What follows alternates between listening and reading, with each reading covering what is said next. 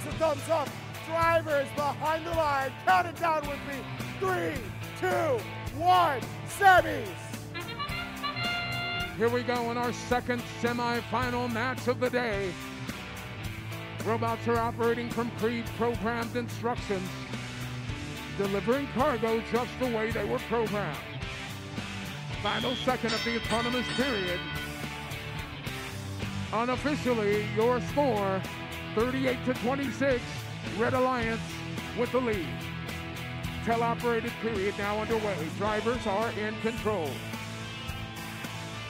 Far side of the field, that was 973, the Robots for the Blue Alliance, delivering cargo to the upper hub.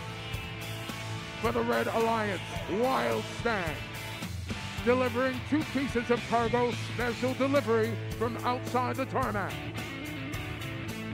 2910, delivering cargo now, that's Jack in the Box. Springing right to it, near side of the field. Operating on the go, the Robo Chargers. More cargo being delivered. 68-58. Red Alliance with a 10-point advantage. Still early, anybody's match. Blue Alliance is able to deliver 1, 2, 3, 4 pieces of cargo in the last 5 seconds. 17:30, getting in on the fray, team driven. They're on defense with a piece of red cargo in their possession,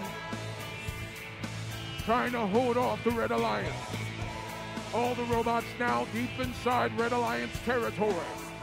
Blue Alliance continues to shoot and score. 17:30, far side of the field, holding off 21-22. They escape, delivered 2 pieces of cargo for the Red Alliance, extending the lead. But the Blue Alliance is fast closing. 98-92. Red Alliance with the advantage. Blue Alliance already beginning to work on their in-game strategy. Robots are climbing.